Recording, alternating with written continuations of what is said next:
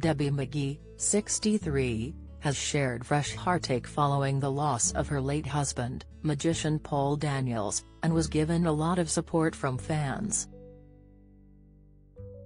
The star took to her Twitter to share the heartfelt content. Debbie shared a photo of herself and her husband from their wedding day. The Strictly Come Dancing star revealed she was reminiscing about their love story on the anniversary of his death. The photo was then shared with Debbie's 43,600 followers. She wrote, "It seems like yesterday I lost this wonderful man. Can't believe it's 6 years today. Our wedding day, happy memories." Fans took to the post to share their own thoughts and feelings about Paul.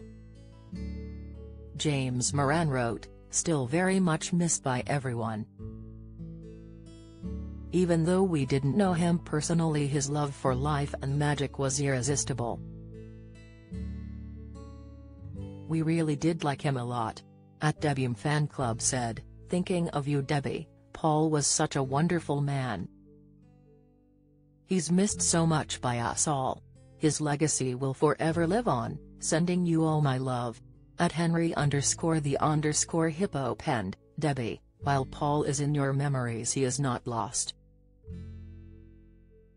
@Phil Creighton said, "Oh Debbie, I'm sorry. He was such a special man. I know you cherish such special memories with him. Sending you much love today." 30 Debbie told SWNS at the start of this month about her last days with the magician. The star died in March 2016 from an aggressive brain tumor at the age of 77.